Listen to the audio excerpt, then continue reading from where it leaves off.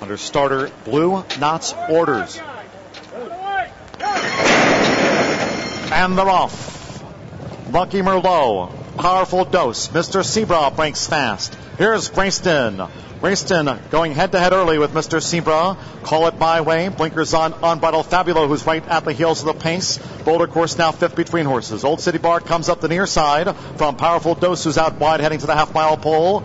Lucky Merlot, Ruby's Legacy, and He's a Gamer has dropped back to 10th.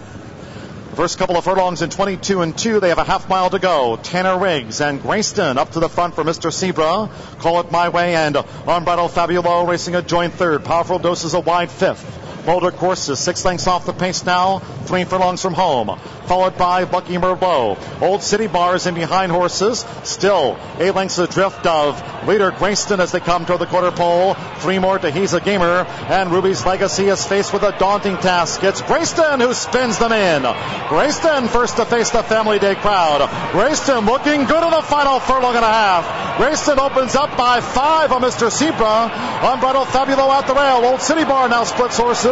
Boulder Courses one pace for the final 16th, and He's a Gamer showing late interest. Racing up toward the wire, here's Grayston.